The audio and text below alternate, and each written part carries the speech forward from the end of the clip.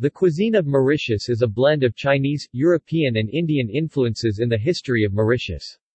Dishes from French cuisine have grown very popular in Mauritius. Most of the dishes and practices into the culinary traditions are inspired from former slaves, Indian workers and Chinese migrant during the 19th century. Influences. Mauritius has strong ties with French culture and exudes a French savoir-vivre. The popularity of French dishes like the bouillon, tuna salad, the daube, civet de lièvre or coq au vin served with good wine show the prevalence of French culture in Mauritius even today.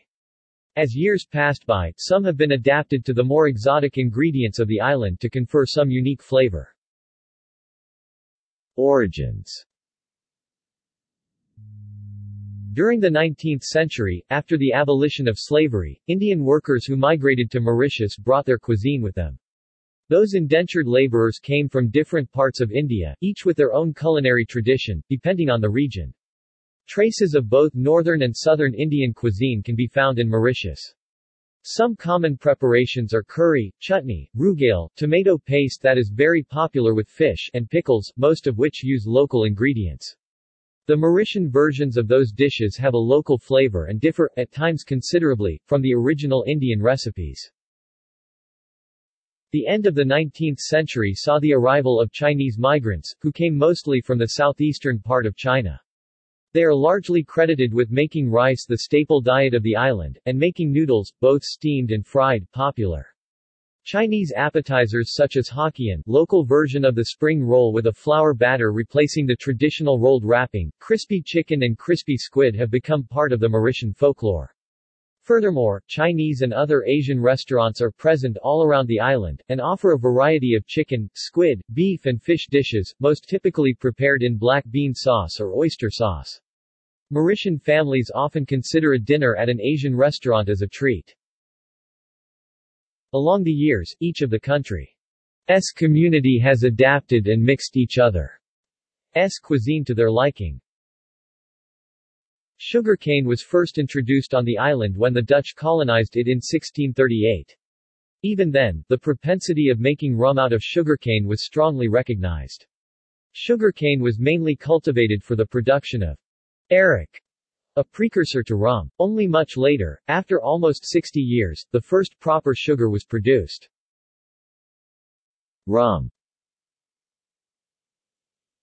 It was during the French and English administration that sugar production was fully exploited, which considerably contributed to the economical development of the island. It was Pierre-Charles François Harel who in 1850 initially proposed the concept of local distillation of rum in Mauritius. In part due to his efforts, Mauritius today houses 4 distilleries, Grays, Medine, Chamarel and St. Aubin, and is in the process of opening an additional 3. Dodos. When it was discovered, the island of Mauritius was the home of a previously unknown species of bird, the dodo. Dodos were descendant of a type of pigeon which settled in Mauritius over 4 million years ago. With no predators to attack them, they lost their need and ability to fly. In 1505, the Portuguese became the first humans to set foot on Mauritius.